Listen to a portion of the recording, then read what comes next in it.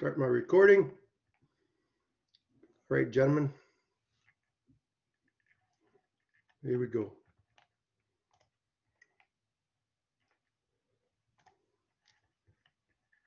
Process chromatography part B. So the last one we did was part A, and it was mostly to deal with gas chromatography. This one's going to be mostly with liquid. You're going to hear the same, some of the same terms for sure.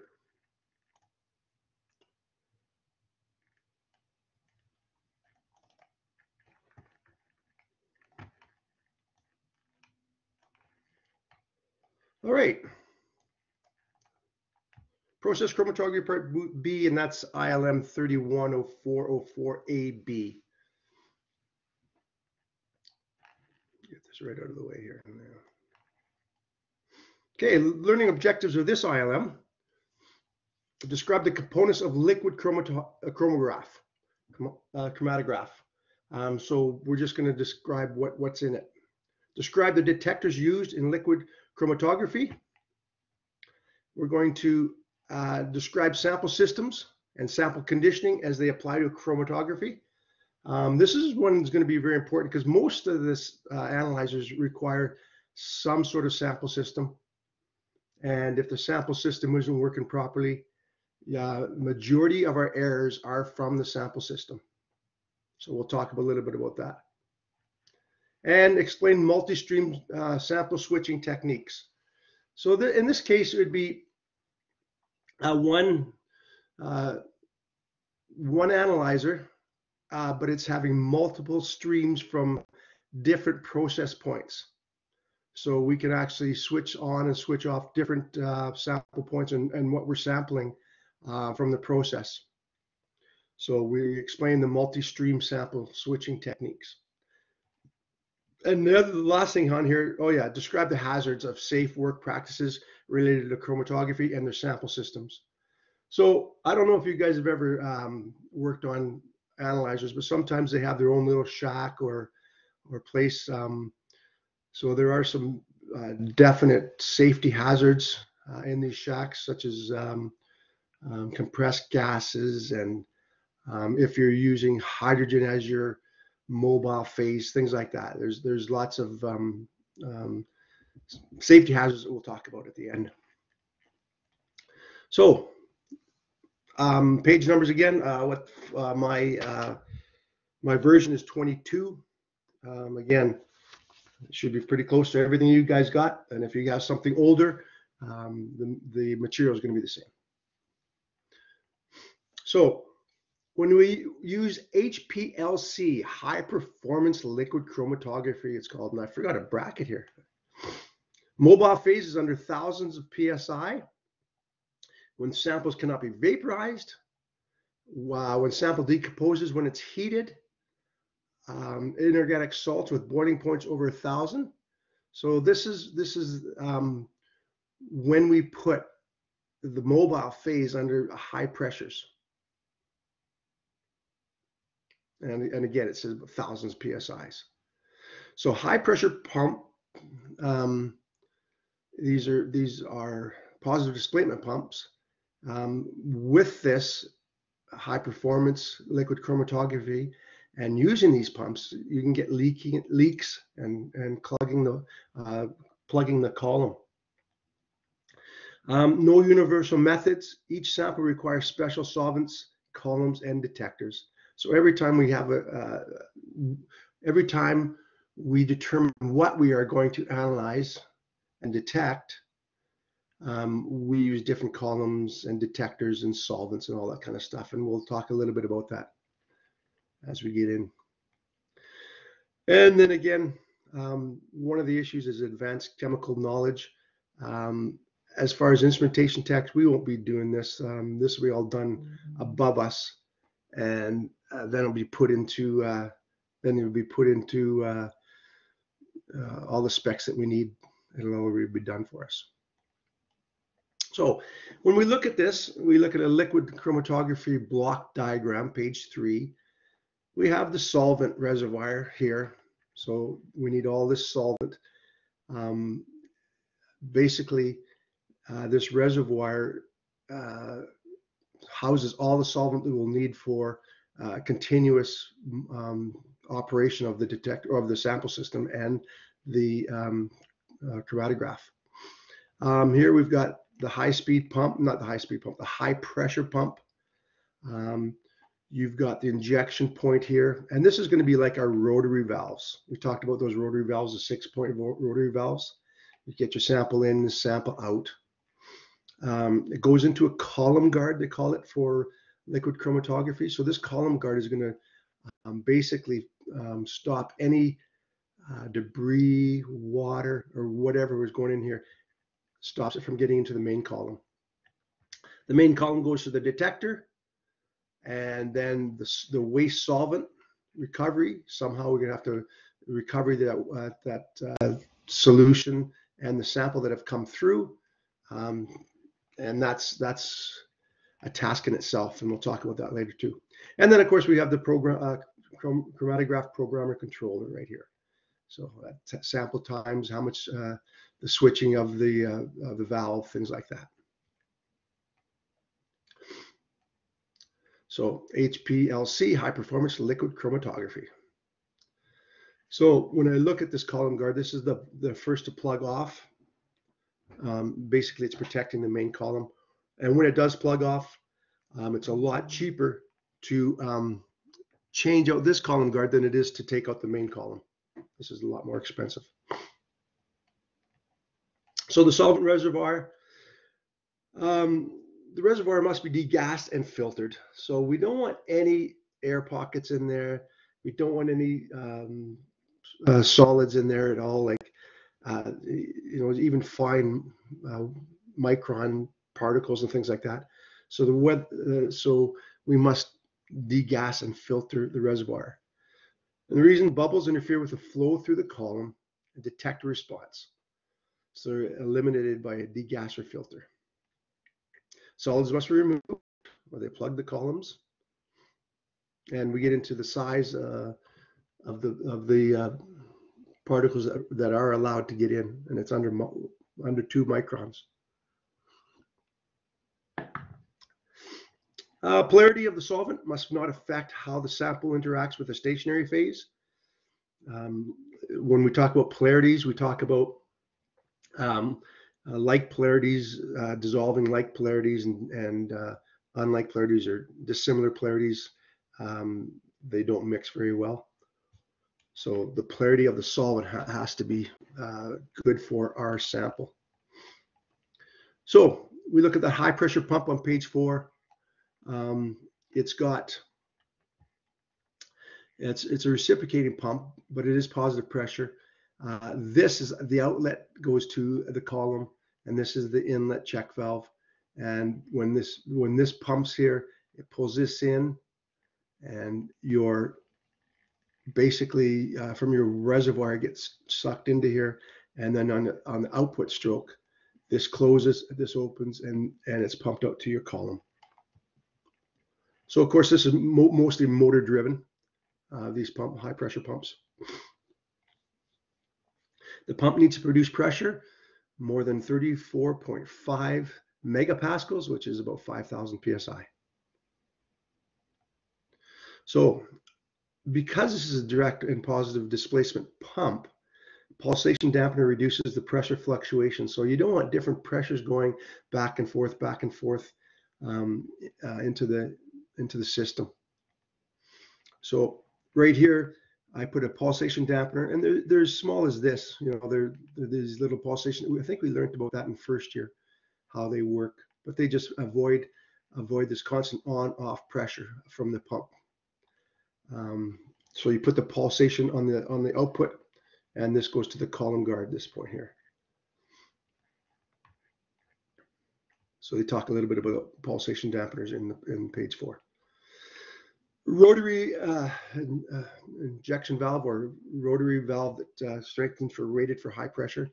So they're not like a gas chromatograph. They're rated for high pressure. So there's thicker steel and more bolts and all that kind of stuff. And we talked about this, and this one here is the only one we'll talk about in the liquid chromatograph. So again, if you look at A, your sample goes in, it goes through a sample loop, and then it goes out. So it's continually moving. And this sample out is what we have to get rid of as far as waste. When it switches over, so the sample goes in and out, and whatever's trapped in this sample loop, the liquid solvent pushes through 4 and 3 and pushes this all over the column guard. So the amount of switching and all that kind of stuff and the time of switching is all done by the controller.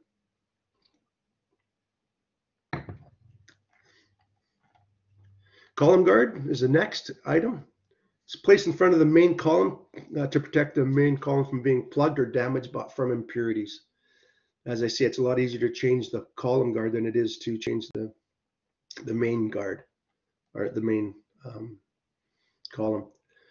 They're short, 20 millimeters to 1 inch, so there's not much to them, very short. The main column, liquid columns are more efficient than gas columns, typically 30 centimeters or 1 foot in length. Types of column: stationary phase, liquid. Your stationary phase can be liquid, it can be a solid. And it can be size exclusion. And the last one is ion exchange. We'll talk about these a little later, about the columns and how they work.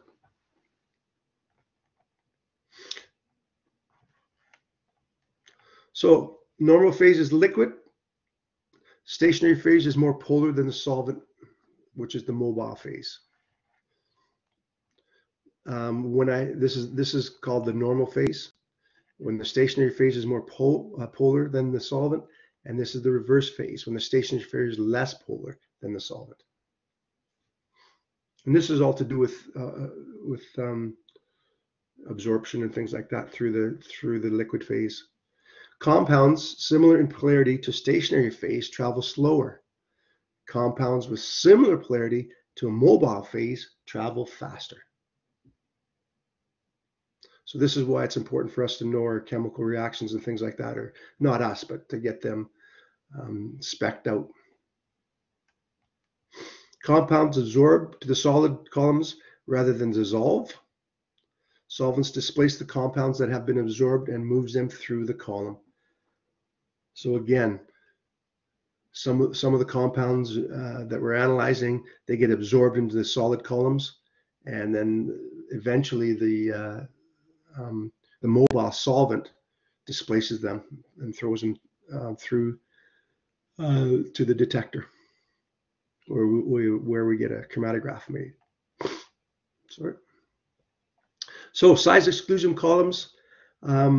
It's funny because when I look at this and I first see this, I'm looking at, well, why would the larger, bigger polymer molecules move faster through this?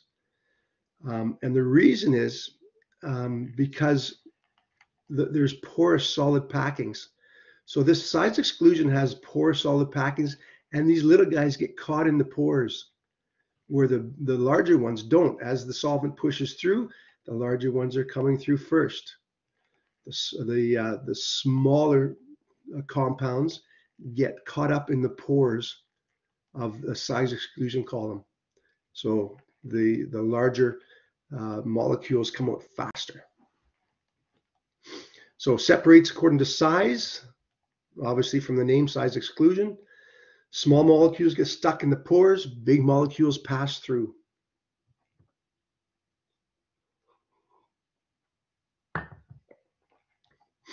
Now we get ion exchange, a stationary phase. So this one separates charged molecules, which are charged molecules called an ion, with opposing charge of a stationary phase. And here we've got a positive ion, which is going to be a cation, and a negative is anion. So cation exchange stationary phase, and anion exchange, as you can see, they're opposite, so they get absorbed. And then the liquid mobile phase eventually pulls them away. Cation exchange analyzes positively charged ions, and anion exchange analyze negatively charged ions.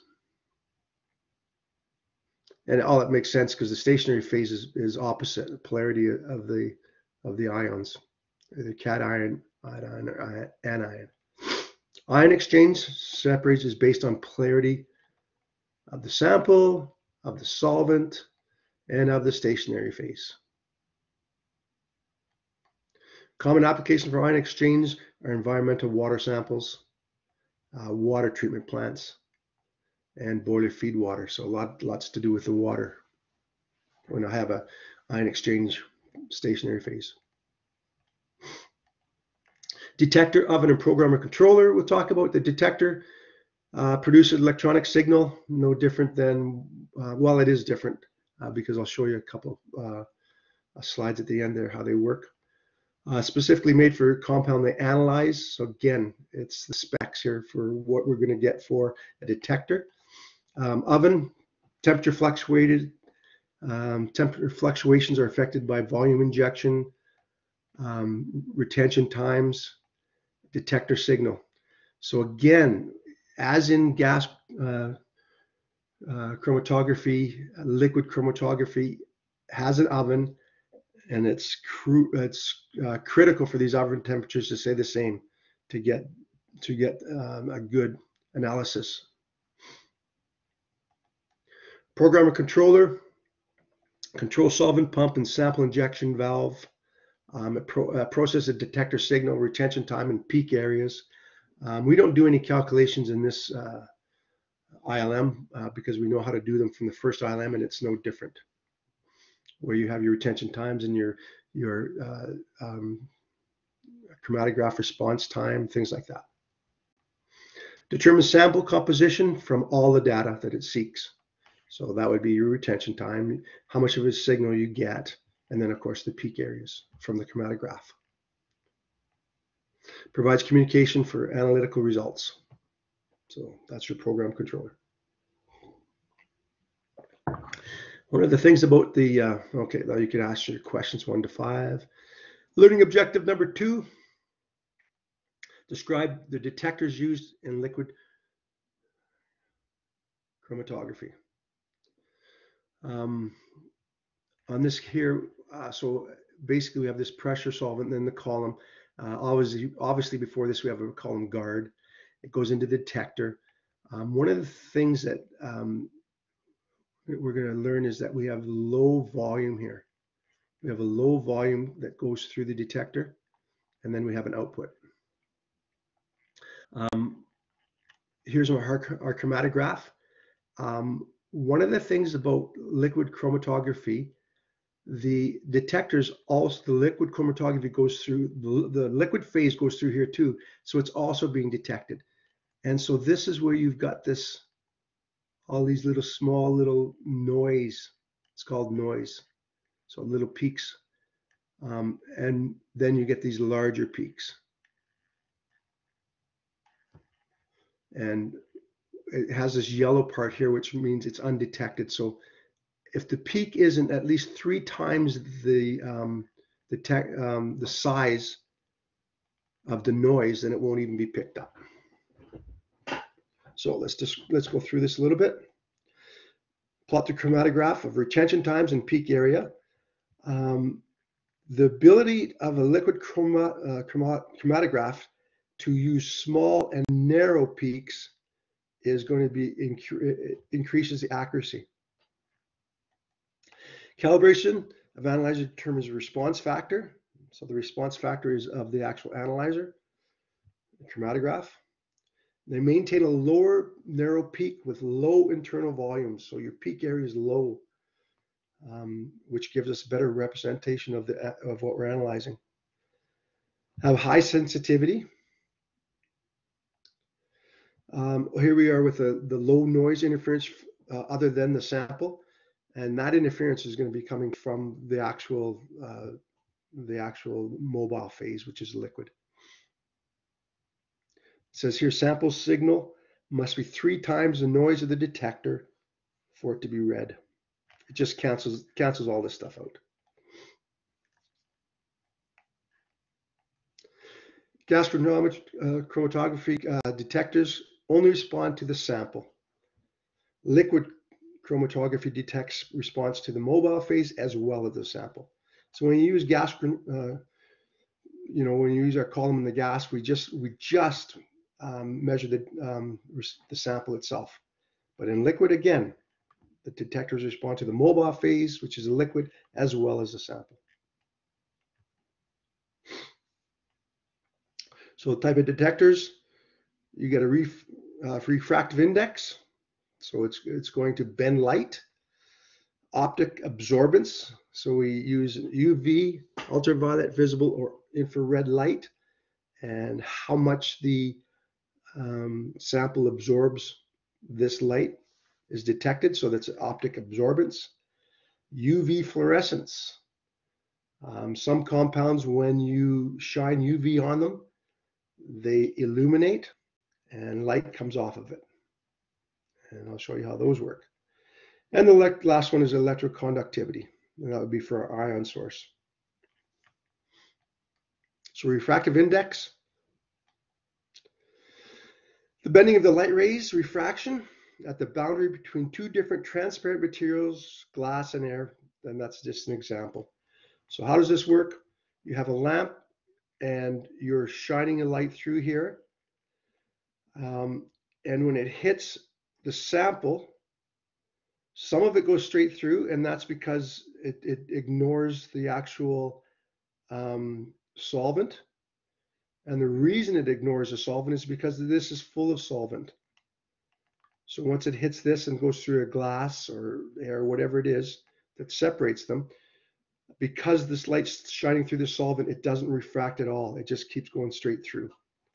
Now, because there's no sample in here, or no compounds, it's only the solvent reference.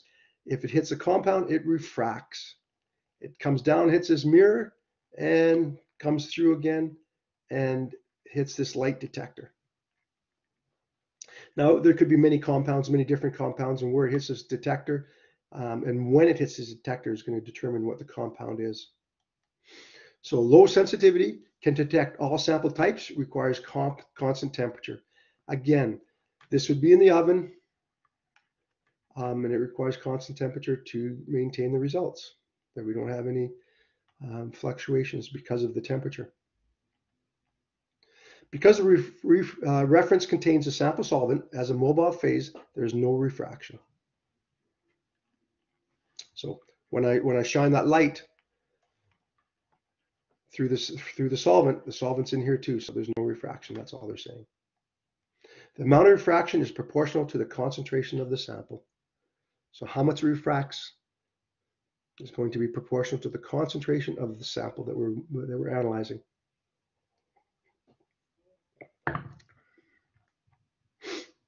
Optical absorbance detector. Now this is all about light absorbance. So here we got UV, visible, infrared light, whatever we're using. We got a transparent window here. This is the sample and the liquid phase from the column. It goes through our sample and then out to waste. So we shine this light through. This is transparent windows, and then have a light detector here, which detects how much light is absorbed with a reference of how much light is being given. So it uses UV, visible, or infrared light depending on the compound we're measuring. Different compounds absorb different lights, so we have to know what we're measuring so we know which light to use. Different compounds absorb different lights. Sample concentration is proportional to the absorbance of the light. So how much that sample absorbs is proportional to the sample concentration. Calibration of compounds determines the response factor. Again, once we calibrate this analyzer, chromatograph, we get a response factor to that certain compound. And we talked about that the first time on the first ILM. Can only be used with solvents that do not absorb the same light as the detector. Okay, well that makes pretty good sense, because we're not measuring the amount of solvent that's going through there. We're measuring the amount of compound. So when we have a solvent, it can't absorb the same light as our compounds do. It has to be completely different, or it doesn't absorb. UV light is absorbed by double bonded compounds like alkene and aromatics. A little bit of third year stuff here. So that's what we use it. That's what we use it for. Ultraviolet fluorescent detector. In this case here, we have UV light shining through a glass window, another glass window. On this side to the detect, or no, this is the detector here. So what happens here from the column, the samples getting pumped through the sample cell and out to waste. You have transparent windows. When you shine this light on it, it causes, well, basically it causes visible light, or fluorescence it's called.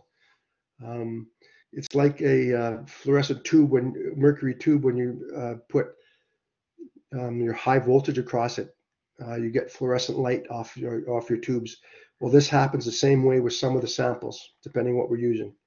So we need an ultraviolet fluorescent detector for some samples that are going through here. And once the UV light hits it, it gives visible light and fluorescence come off it, go through this glass window to this light detector. So compounds emit visible light after absorbing the UV. Toxic polyaromatic hydrocarbons, PAH, in food and environment. So that's what it's used. One of these is the ultraviolet fluorescent detector. So it's for toxins in food and environment. Most sensitive of all detectors emitted light proportional to the concentration. So how much light is emitted from my sample to my light detector is going to be proportional to the concentration of the polyaromatic hydrocarbons. And on page 13, it also tells you what a polyaromatic hydrocarbon is, and all it is two or more fused benzene rings. So I just threw that in there so that when you see naphthalene or polyaromatic hydrocarbons or benzene rings, when we talk about that, we're going to be talking about ultraviolet fluorescent detector with our liquid chromatography. This is why you took chemistry in third year, I guess. Okay, electrical conductivity detectors, and this is for the ions. So you have an ion exchange column. Again, we talk about a low volume cell, metal electrodes, and then of course the sample and the mobile phase liquid goes to waste. So measure conductivity due to the presence of sample ions from an ion exchange column.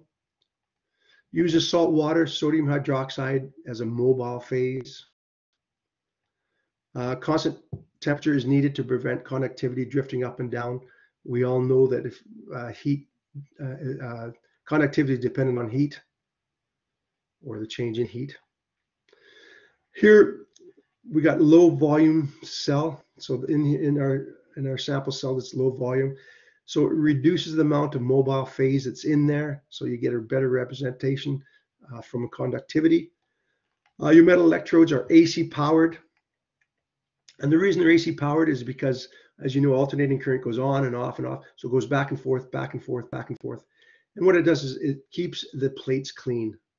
If you had DC going through here, these plates would build up. But going back and forth, these plates stay clean. Chemical suppression. Now this is in your book too, and this is talking about using water, salt, sodium hydroxide.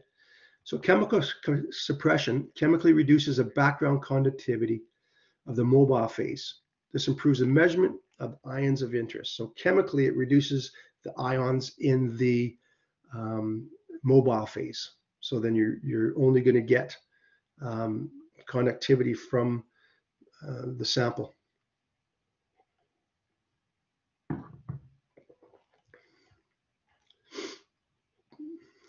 Learning objective number 3. Describe sample systems and sample conditioning as they apply to a chromatograph. So here's a process pipe. We got a process pipe here. Here's where we get the higher pressure is here, where the lower pressure is here. So the sample goes in through here.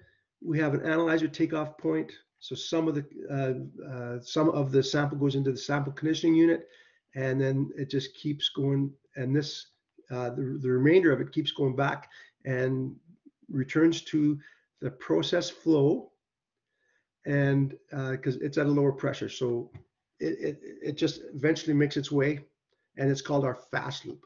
So process comes out, it's got higher pressure, lower pressure here, so this here is called our fast loop. And then at this point, we take some of the sample into the sampling condition unit, and then into the chromatograph, and then into the waste handling system, because what we're taking out of this may be hazardous. So these operate continuously and unattended. So these could be on gas stacks. It could be somewhere high. They could.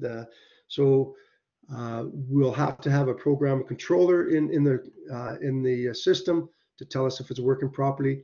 But a lot of times, these sample conditioning units operate continuously and are unattended. Sample system does not include the chromatograph.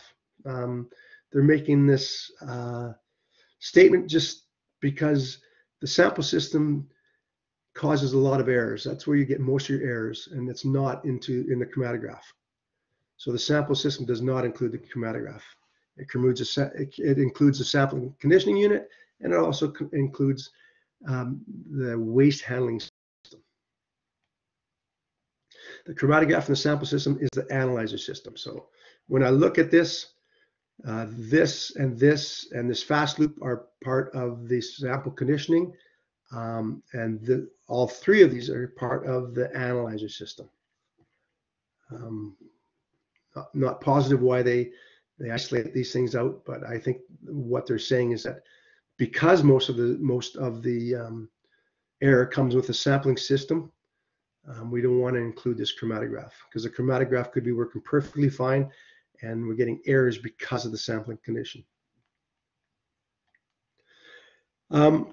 When we have a waste handling system, we need to get rid of that waste. And one of the best ways, if it can be done, is you take that waste handling, whatever's coming through, and you put it back into the process. So handling the waste is an issue all the time. The best scenario is to put it back in the process. Hazardous waste should not be vented into the analyzer shack. This will be coming, we'll talk about this a little bit later, but if you have an analyzer shack, most of your wastes are vented outside. We don't want to vent our waste into the shack or into any building. It's got to be secure. So the best place to do this is pump it right back into the process. Sample system components. Most problems are caused by the failure of sample system. The sample system has to achieve a representative sample. That's the most important thing the sample system has to do. Composition of a sample must match the original. So whatever I'm taking out of my process, by the time it gets through the sample system, it has to be representative of the process. Sample transport time, it should be less than 60 seconds. That's what they're trying. That's what they're saying in the ILM, is that sample transport time's got to be quick.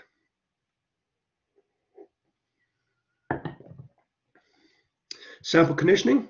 So we remove solids that could damage the valves. We remove liquids that could damage the stationary phase. Those are the things we remove. So particle filters. Here again is your fast loop.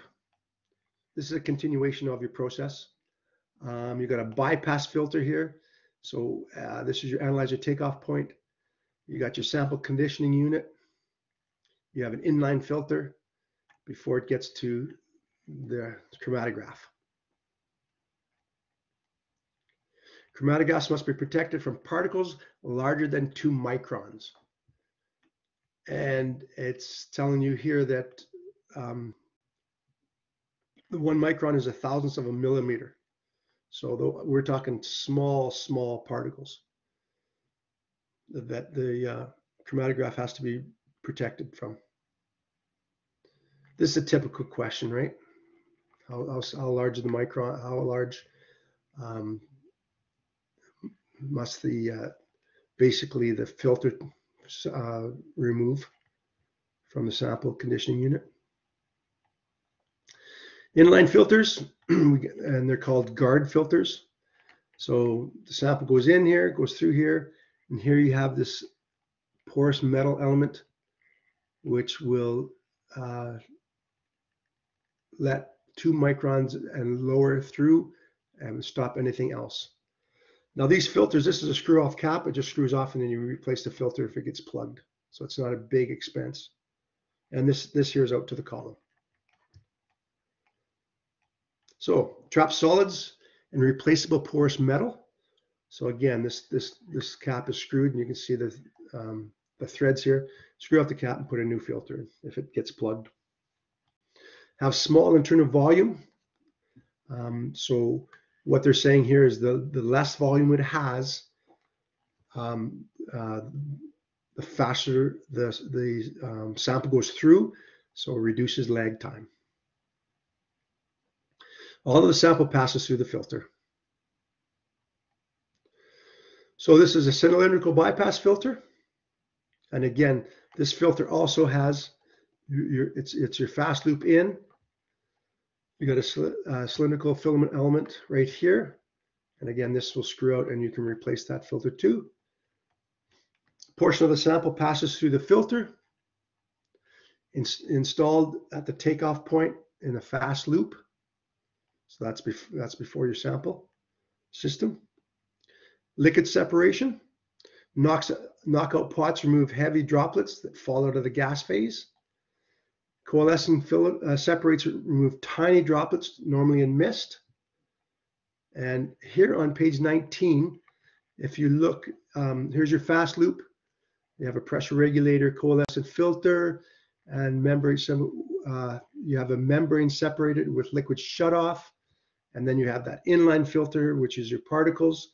So these two filters are for water, moisture, mist, things like that, through the chromatograph and then the analyzer.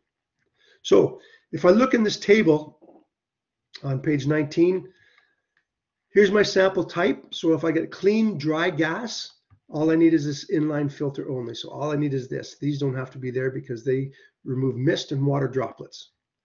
Small amounts of routine solids and liquids. So inline filter, particles, coalescing filter, and membrane separator. And this one here, small amounts of routine solids plus liquids and occasional excessive amounts of liquid, we need a shut off. So we got an inline filter for the particles. We got a coalescent filter for small amounts of routine solid and liquids. We have a filter membrane, and then we have a liquid shut off. Now liquid shut off will shut off right here and won't let anything through. And then we've got to go and fix this analyzer, fix the sample system of this analyzer.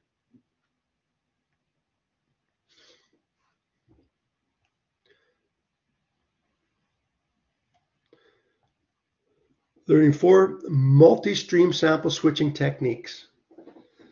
So this is when we take one sample, one chromatograph, and we are measuring different streams. So multi-stream sample switching is the issue. So it connects a single chromatograph to multiple sample streams. This is page 21 and 22.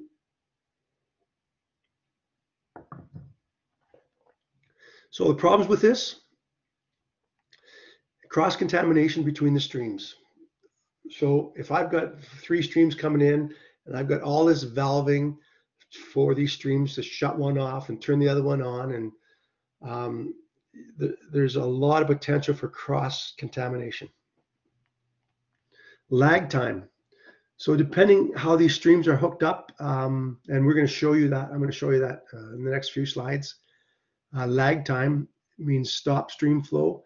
If I shut one of the streams down, or 2 of the streams down out of the 3, and I analyze the third one, Well, there is dead time and lag time from that stopped sample that's in the tubing of the other streams.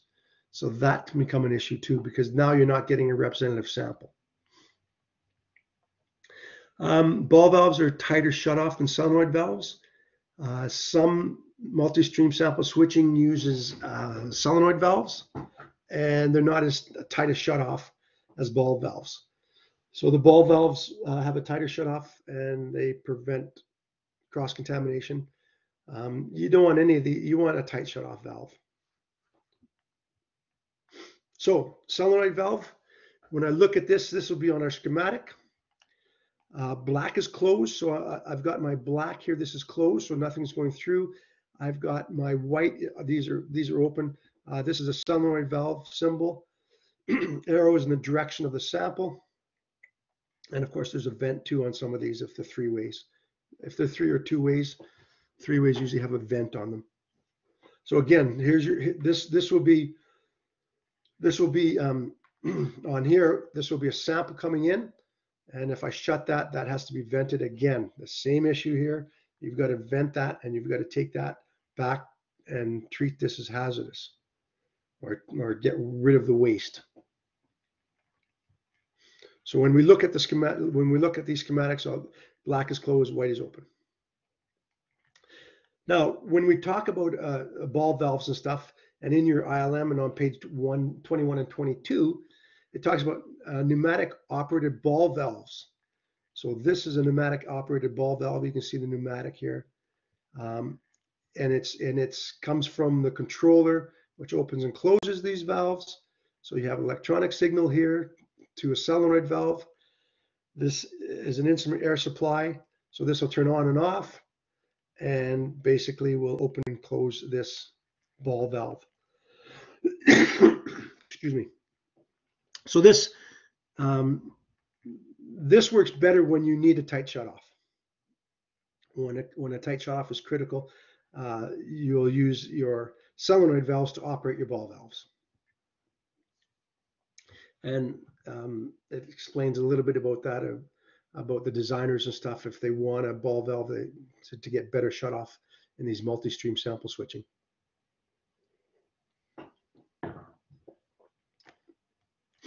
Okay, so when we talk about multi-stream, the first one we talk about is simple double block and bleed on page 23. So again, in this case here, I've got all the things that we talked about with dead leg and solenoid valves and all that kind of stuff, and which stream we're sampling. So in this case, simple double block and bleed, it says prevents leaky valves from producing cross-contamination, but still suffers from contamination from dead leg and lag time from stop flow. So if we talk about this, we got condition stream number 1 comes through. This is open, so this solenoid valve's open. It goes through, comes through here and to the analyzer. So obviously, all 3 of these samples have to meet somewhere before they go to the analyzer. So in this case here, we've got all this, what's in here, not flowing at all. In this case here, this is just a valve. If this one leaks, this one's supposed to stop it, right? So in this case here, I've got a double block and bleed. I've blocked it here on stream 2, and I've blocked it here, and anything in between goes out to waste or vent. Same thing as 3. Once the programmable controller picks 1, 3 is also shut. So it's shut here. There's a double block here, and then there's a bleed comes through here. Doesn't deal with this stuff in here, which is going to contaminate coming through here, because when the flow flows through this way, it's also going to cause a vacuum and pull some of this from the other 2 streams in. Not only that, you have unpurged dead legs here. So these dead legs offer poor lag time and poor representative samples, all that kind of good stuff. So this is a double block and bleed. Double block and bleed with back purge. So this is on page 24. So this prevents leaky valves from producing cross-contamination and removes dead leg with back purge, but still suffers from lag time due to stop flow. So in this case here, again, we're working on stream one. For simplicity, we always have stream one open. Stream one opens, goes down through here and to the analyzer.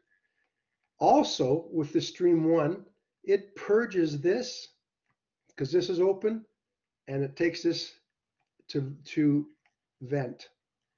So all of these are taken through vent through the back purge of the stream that we're analyzing. So I'm analyzing stream number one. It's flowing through these two solenoids, goes to the analyzer, but also purges out these two valves.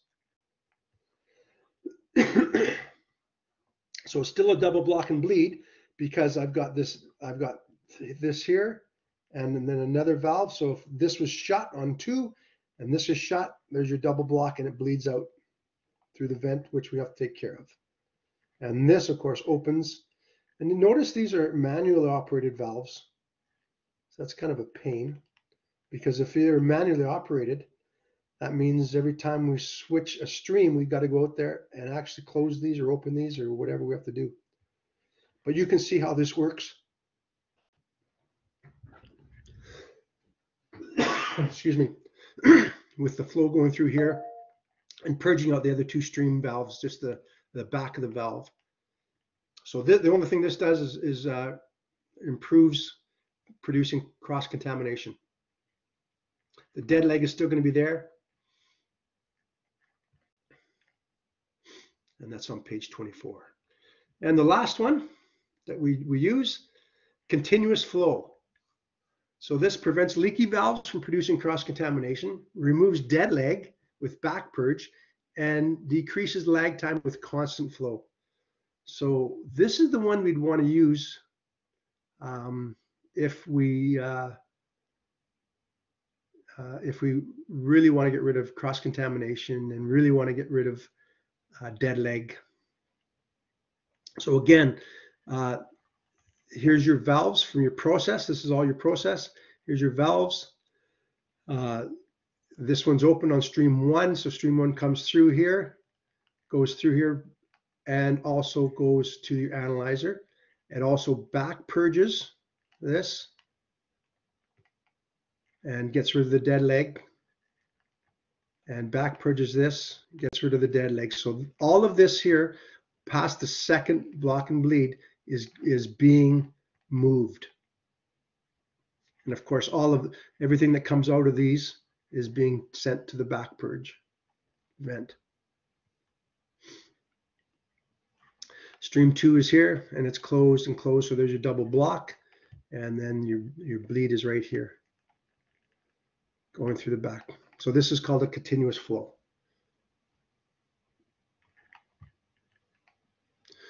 So those are multi-sampling streams and some of the three different types that are in the ILM and also some of the reasons that they use them as far as getting rid of cross-contamination, getting rid of the dead leg, and decreasing lag time. Question?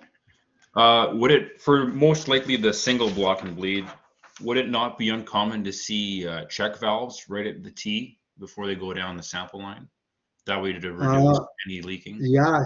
You look at that and you think that'd be a great idea when you go back to just this right here, right? No, this one. Have a check valve in there, or any of these have a check valve so it can't come back. But that would only be in this one because that's the only one that doesn't have backflow, right? So this simple block and bleed, there's no check valve here because what happens is this just stays. We want this flow to remove all of this dead leg. So that's why we put in these, continual flows. Okay. Yeah, I don't know where a check valve would serve a purpose because you still have that dead leg. Obviously, continuous flow the best. All right. Getting to near to the end of the ILM, describe the hazard and safe work practices related to chromatography and their sample systems. This is stuff you already know, but we'll talk about it anyway. This is just from your ILM where your programmer electronics, you have high voltage hazards, detector enclosure, hot detection surface, oven enclosure, flammable and toxic samples, carrier gas leaks. This carrier gas leak is why are we concerned about that? Most of the time it's helium, which is inert, but what do we use instead of helium for better conductivity? Better for heat? We use hydrogen. Yeah. You got the oven heater, hot internal surfaces. Again, and all of this is inside of a shack of some sort of shack, an analyzer shack. So explosion caused by flammable gases, toxic gas exposure, electrical shock, burns from high temperature, high pressure liquid solvents. They can be up to 5,000 psi. Safety features, process chromatograph. They use several types of electrical safety protection in hazardous areas. So we all know about intrinsically safe from first year, cannot release enough electrical or thermal energy, cause ignition, purging, exchanging room or enclosure hazardous air with non-hazardous air, pressurization, positive pressure with non-hazardous air to prevent hazardous gases from entering, all this kind of stuff. Explosion-proof equipment and housing will contain the explosion within the equipment closures, so ignition will cause so no ignition will cause an ambient explosion. Surface temperature ratings of your equipment. And here we got electrical protection, intrinsically safe for oven heater, purging, controller and oven enclosures, pressurization, control electronic modules and oven enclosures, and explosion-proof housing for detectors. So you may or may not have this depending on what we're sampling and what we're analyzing. Sample system hazards, location where the technician could be exposed to flammable and toxic materials. Again, here's your sample transport, sample conditioning. We can have toxic, all these places where there's valves. Sample conditioning unit may fail. Here's an analyzer shack, or they call it a house in here, where the analyzer. Sample recovery system and waste sampling, that's huge. If I can get this sample recovery and this waste back into the process, that's the best place for it. And this here, if hydrogen gas is used as carrier gas, there's a potential for explosion. So your analyzer in here, and if you have hydrogen gases in here, that's where your potential comes from. Page 29. When you're using all your gases, so your carrier gases, your hydrogen, your helium, any other gases that you'll need, we have these high pressure tanks. And again, they need to be strapped up. I've heard stories, but never seen it, where they've fallen and they knock off the regulator or valve. They act as a missile projection. I've never seen it, but I've heard it. So the gas cylinder safety may contain toxic, flammable, or inert gases at high pressures. Calibration gases must be kept above the dew point, or their composition may change. Secure bottles so they don't become projectiles if the accidentally falls. The shutoff valve breaks off. And that's pretty much it. But the summary, liquid chromatography operates at the same principle as gas, but requires a high pressure pump and different detector designs for handling liquids. It's important to understand the operation of a sample system and multi-stream switching to ensure a clean representative sample is provided to the chromatograph. And there are many different hazards that may be present on a chromatograph. A clear understanding of these will ensure proper safety precautions are followed when working with the analyzer. And then you'll answer the rest of the questions. Let me go here and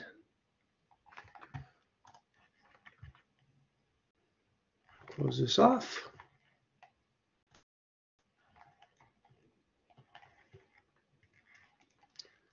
I will stop sharing this. Here we go. Stop recording. Stop sharing. Okay. So in a nutshell, that was liquid chromatography, part B. Any questions on that? Oh, there you go, Brett. Brett, you have your hand up? I had asked about the check valves earlier. Okay. Cancel that out. I didn't see that. I don't know why I didn't see that, but okay. When I had that PowerPoint up, I didn't see that hand come up. That's odd. Anyway. You can hear the chime, like when I hit it here, you'll hear this noise. Oh, okay. So once that comes in, then you know. And if there's multiple questions, they number them for whoever raised their hand first. Okay. Okay, Yeah. perfect. But all right, Tim. Well, thanks a lot, man. Okay, you betcha. I don't know when I'll see you next. I'll be up to Tyler and I, and we'll just make sure that we relay the information on to you. And I'm not sure. I think Tyler is doing another presentation today. I'm not positive. You guys would know. Yeah, I think we just got you for today, and then Tyler will be back tomorrow. Okay. All right, man. All right. Okay, boys. See you later. Thank you. You bet.